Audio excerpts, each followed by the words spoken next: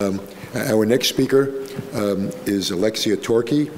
Alexia is an associate professor of medicine and the director of the Fairbanks Fellowship in Clinical Ethics at Indiana University. Alexia studies patients' preferences for end-of-life care with a particular focus on surrogate decision-making for patients with impaired cognitive function. This is a line of work that Lexi has developed for herself and very fundamentally important in the field of surrogate decision-making. Today, Lexi is going to talk to us on the impact of religion and spirituality on surrogate decision-making. Lexi Torke.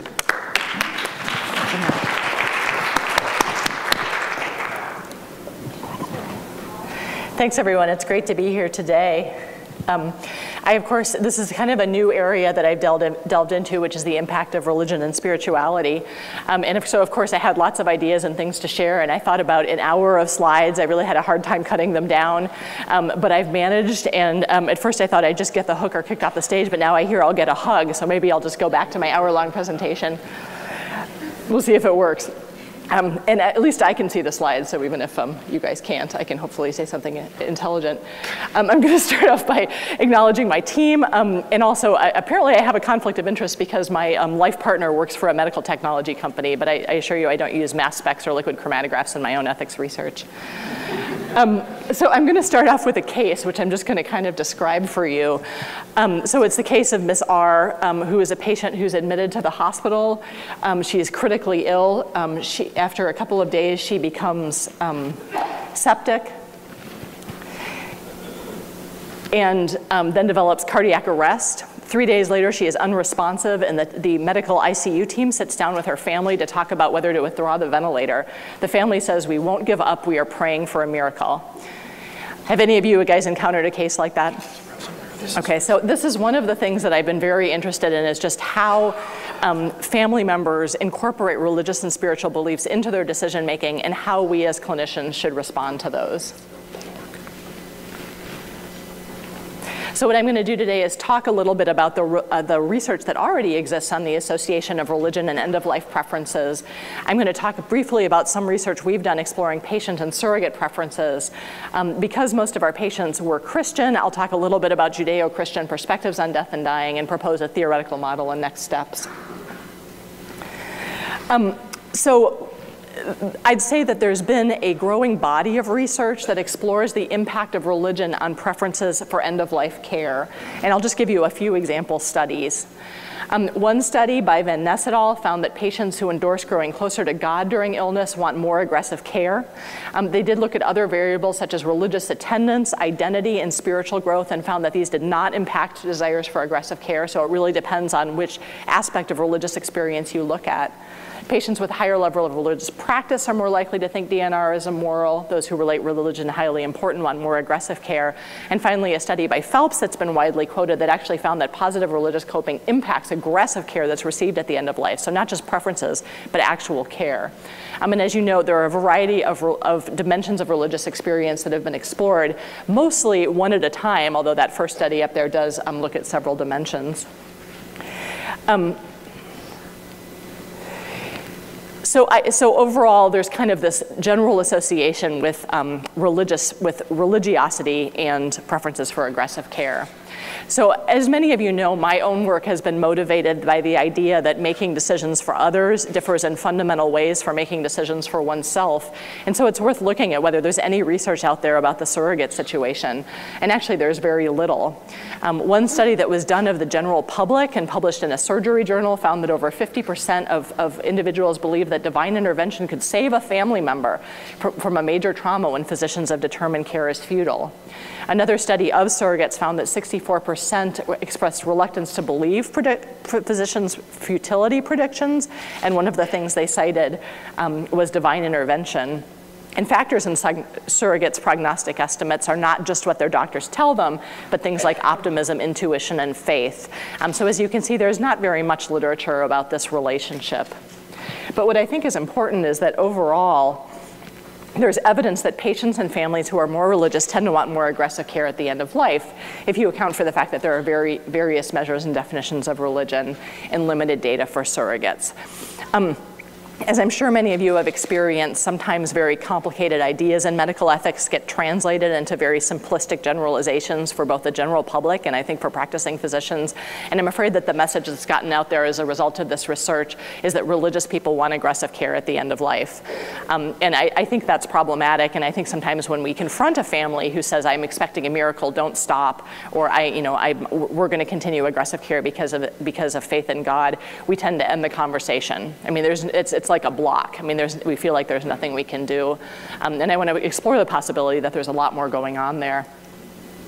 So when you look a little deeper at this research, I'm going to start with a study by Balboni that surveyed patients and found that 26% of all patients would want all members to extend life, even if they were going to die in a few days anyway. And patients who expressed religious was more important to them were more likely to want all these measures with an odds ratio of 1.96. Now that seems like a potentially challenging situation for those of us in medical care who think that quality end-of-life care often can involve a focus on comfort. But the bottom line is that 74% of patients did not want these measures. And with an odds ratio of 1.2, it still has to be less than 50% who actually wanted a palliative approach to end-of-life care. Another study that I think has sometimes been misinterpreted is the Phelps study, which found, again, that patients with high religious coping tend to want more aggressive care. But if you look more specifically at the numbers, for example, you see that even of the high religious copers, only 13.6% received intensive life-prolonging care at the end of life, and 71% of those patients received hospice at the end of life. So I think the conclusion from this should be that the majority of individuals, religious and non-religious, but here the majority of religious individuals want and receive comfort and hospice care at the end of life. And I think that's a very important conclusion for all of us to understand as we approach patients who are highly religious with questions of end-of-life care. So I want to talk now about some research that I've done over the years with both patients and surrogate decision makers about how they understand decision making. And I just love what Lynn has introduced us to of the concept of looking at how families and patients, ordinary people, kind of understand complex, maybe philosophical or religious ideas. I think that's incredibly important. So when I was in Atlanta, we interviewed a series of patients about their own preferences of end-of-life care. And one of the things I found is that in Atlanta, particularly where I was in an urban public hospital, religious talk was very prominent. In fact, I would say that there was kind of a social response bias in favor of it. And so even though we didn't particularly ask about religion, we got a tremendous amount of information about it. So patients reflected a variety of perspectives on this, some of which involved religious justifications for an acceptance of death. As this one said, I don't actually fear death as I did in the past because I know it's a deliverance. Death is a deliverance. Like this world outside of where we live in, it's about time for me to go somewhere else on another journey. So in this case, their religious perspectives invited an acceptance of death. But in contrast, we found some who rejected death or wanted a long life and invoked religious reasons for this. I know I want to live a long life. I'm 74 now. I want to get that age again. 74 again. We'll see. Ain't nobody want to die. You know nobody want to die. I can't understand people wanting to die. I want to live as long as the good Lord lets me live, and you do too. So in this case, the patient was both reflecting her desire to live a long life and the hope that she did, but also a reflection that this was ultimately in God's hands and not in her own hands. More recently at Indiana, we've interviewed surrogate decision makers about their perspectives on death and dying. And so we've done a series of interviews and looked for similar themes among surrogates. And again, we find mixed perspectives. We find an acceptance of death. For example, a daughter making a decision for her mother who said, I feel that will be the best decision for her. This is about a DNR order. And if her heart were to stop beating, I feel like God was calling her home. In contrast, we find evidence of patients who struggle against death.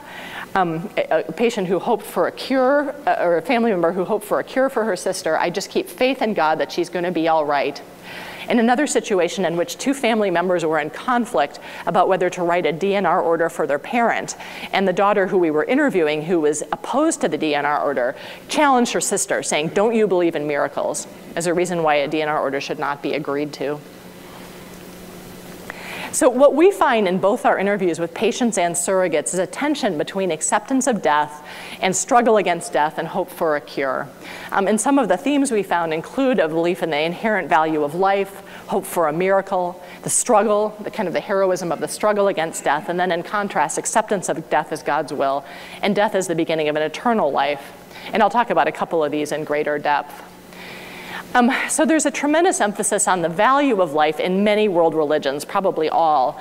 And I'm going to talk more specifically about the Judeo-Christian tradition, and particularly Christianity, because that's where the majority of the patients in our studies were from. So there's a belief that life is valuable. Life was a creation of God. This is present throughout the Judeo-Christian tradition. A couple of years ago, I remember a wonderful talk here by Dan Macy in which he talked about the fact that the value of life is different. The value of life is infinite, and it's different from other concepts like the length of life. I can't possibly do justice for it. But the bottom line is that this is a complex concept, and yet for some of our patients, it leads to a belief that they must struggle against death. It's perceived as heroic. It's perceived as an expression of their faith. While it's true throughout our population of patients, we found it's particularly true for African Americans. And Levera Crawley has made the observation that in the African American community, such personal struggle takes on an air of dignity and nobility, which resonates with broader social and political struggles to ensure equality or correct injustice. So an important theme for many of our patients. Another theme that pervaded our interviews and is certainly present throughout the Judeo-Christian tradition is the belief in that miracles are possible. From Moses parting the waters to the miracles of Jesus, this is an incredibly important belief, and for many people, keeping their faith means hoping for a miracle. And for some of them, they articulate that hoping for a miracle means we as physicians cannot take away aggressive medical treatment.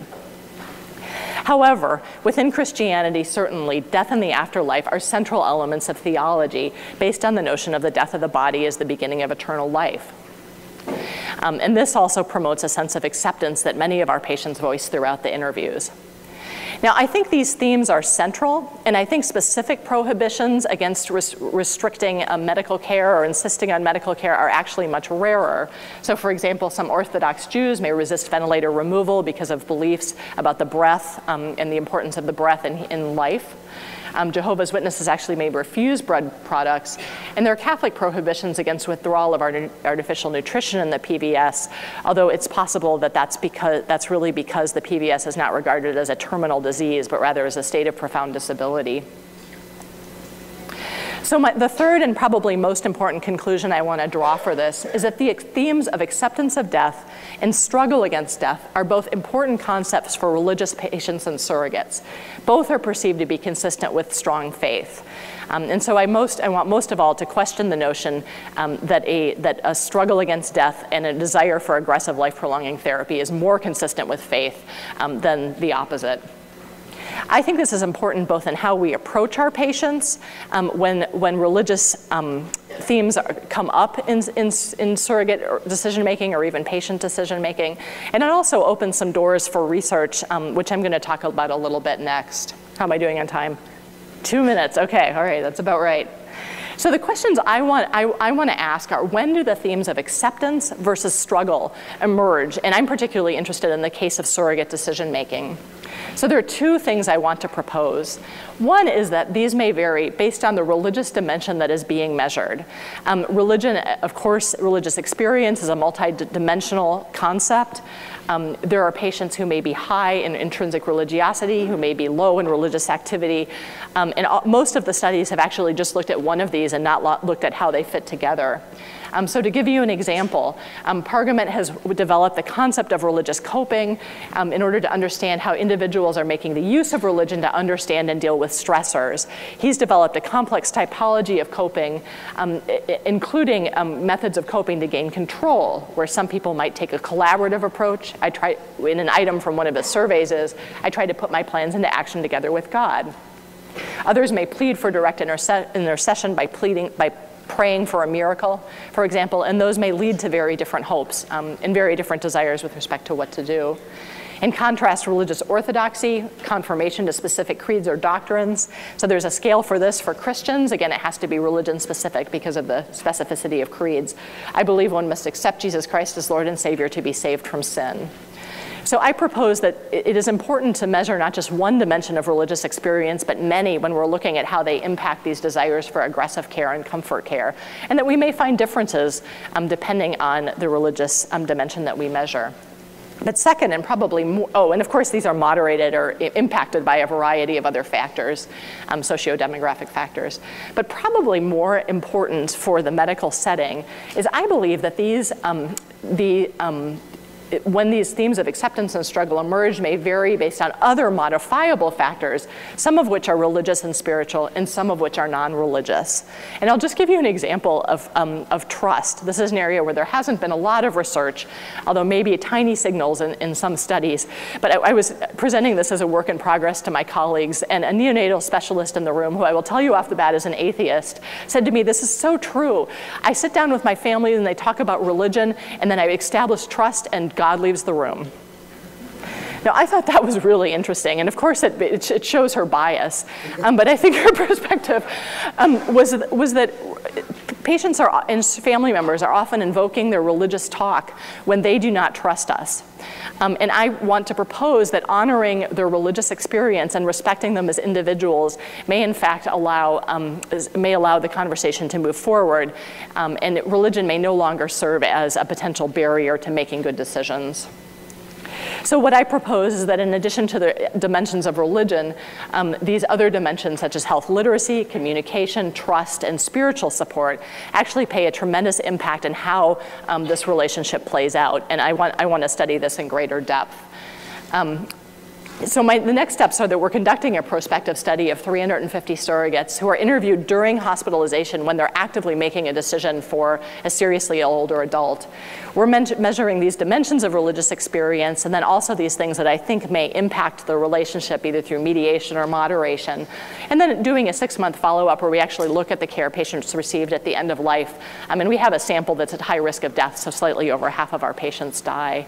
So the point of all this, it's nice to characterize these relationships and have a wonderful model, but what I truly hope is that our decisions can be enriched by understanding the many factors that go into surrogate decision makers' religious expressions during decision making, and that religion should not be a barrier to good decisions about end-of-life care, that in fact if we can establish trust, provide spiritual support, and good communication, it is possible that we'll be able to move through these conversations and provide effective end-of-life care when we need to. So thank you very much.